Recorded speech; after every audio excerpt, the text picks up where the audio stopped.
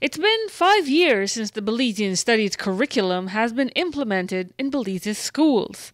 Delmer Zib is one of the pioneers to first teach the curriculum. Belizean studies is trying to incorporate different perspectives on Belize and trying to make students understand that they live in a very diverse society and that there are many issues that plague our country today and that they are socially responsible to come up with changes, to come up with solutions to the many problems that we have today and that we will face in the near future. So, for example, climate change is one of the issues that is discussed. We also have issues of development, which are actually discussed quite openly in your TV shows, in the political debates, in the House of Representatives. Really, those discussions are speaking about development and how we as a Belizean society must be cognizant that these developments must be done with an awareness that they also have consequences for our environment and for our people. I think that specifically as it relates to the discussions of history, there's a lot to be done. There's a lot to be written. There isn't a lot of information from the perspective of Belizeans that has been written over the years. So, and even if it is written, some of the academic discourse is very high and it's not appropriate to the level of high school students or primary school students. So if you can contribute in any of those areas, it is important because it is the future of Belize that is in our hands. I have to say that here at SGSE, we were embraced. Our headmaster at the time, Ms. Yolanda Gongra, was very open and supportive of our work. We had a visit. She invited Evan X. Hyde from Amandala to come to the campus and discuss, because he had in his newspaper advocated and called for many decades, since 1969, the birth of Amandala, called for the teaching of indigenous and African history in our curriculum. So I thought that was a special moment. But I have to say that in terms of resistance, I would want to say that even to this day, there is still not a full embrace of this idea. At the national level, it will be a constant advocacy that needs to continue, because every year you can't expect, if voice is not given to these ideas, you can't expect these ideas to just have a path onto itself. There has been a long history before that has rejected and cancelled out this kind of teaching. And while Mr. Musa understands those challenges, there are other schools of thought that say the Belizean Studies curriculum doesn't go far enough, and even claim that the curriculum's goal of aiding in the process of decolonization is impossible to do from within the church and state system that still runs many of Belize's schools. Still, we asked Musa what, in his view, has been the impact of the information imparted to students through this curriculum. I would say that it deepens their sense of identity. It deepens their sense of who they are.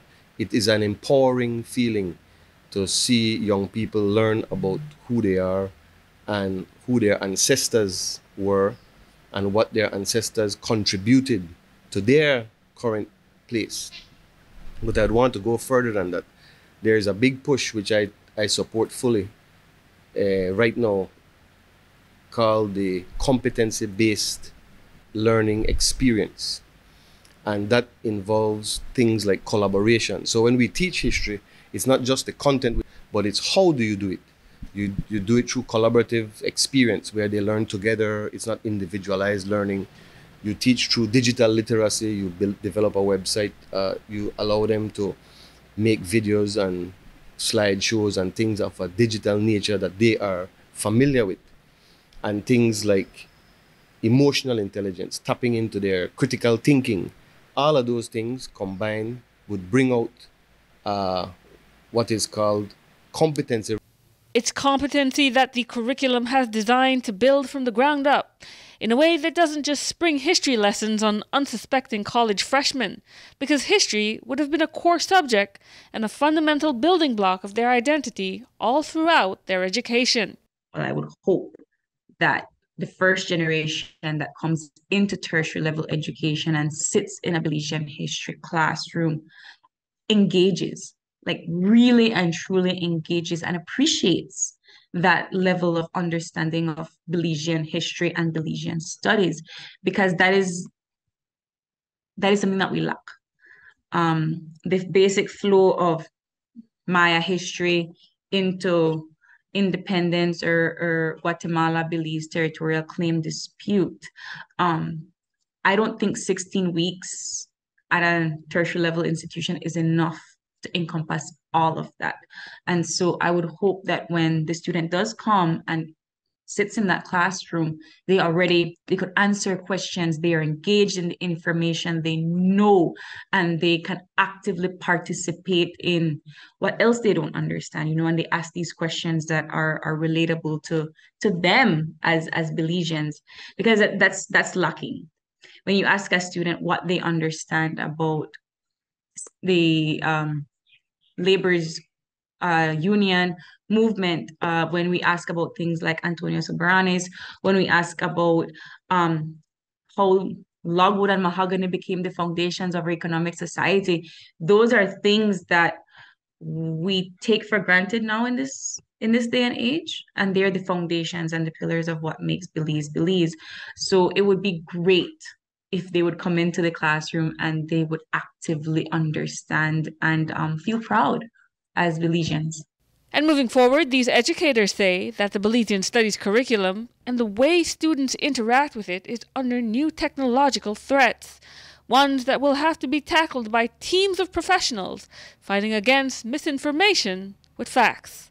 I'll give you an example. The 1919, what we call revolution or riots in Belize Tongue at the time, that saw 200 plus ex-servicemen, along with almost 3,000 citizens of Belize Tongue, which was only a tongue of 15,000 at the time, rise up in rebellion against the oppressive British regime of how they were treating the soldiers.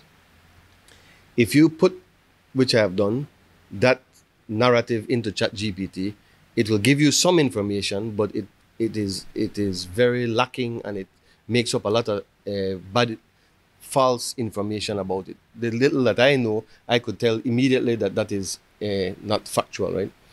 So I think that going forward, one of the biggest challenges we face, and it is something we should embrace, is how to continue to develop content by those who are invested in this important information. We can't expect that the content will just come. Somebody's going to drop the content for us from the sky. We have to develop the content.